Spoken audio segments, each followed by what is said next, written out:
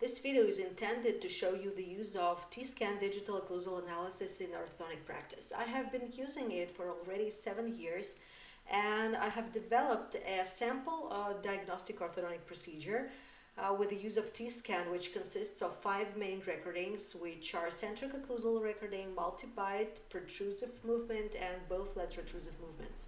So it's essential to train the patient prior to making any recordings. So the first step we're going to take is to make our patient do the same thing as we're going to have with a sensor in her mouth. So we're going to try to make a protrusive movement and to train the patient to perform this movement without a sensor in her mouth. So the first thing we are asking her is to keep her teeth tightened and then hold them for 1-2 seconds and then make a slide movement forward with her lower jaw, having a feeling of touching her upper teeth with her lower incisal edges. So she has to do this this movement promptly and fast, and at the same time she has to feel the contact during every moment of her movement.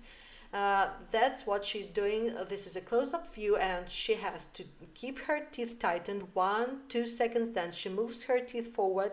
She feels the edge-to-edge position, and then she goes back. She returns to her primary position, whether it's a intercuspal position or centric occlusal or centric occlusion or habitual occlusion, or whatever she has. The next thing, we're asking her to do the same movement without our help and without sensor in her mouth. So she has to touch with her lower jaw to tighten the teeth, keep them 1-2 seconds and go forward and slide forward very promptly. And she has to keep this edge-to-edge position until the recording is complete. So now we're going to initiate the recording with a sensor, with a handle, and so where I have to push the red button on the handle, and I'm going to adjust this handle against her upper teeth, and then ask her to tighten her teeth and to bite on a sensor and make her protrusive movement. So what I'm doing, I'm placing the handle and with a sensor in her mouth.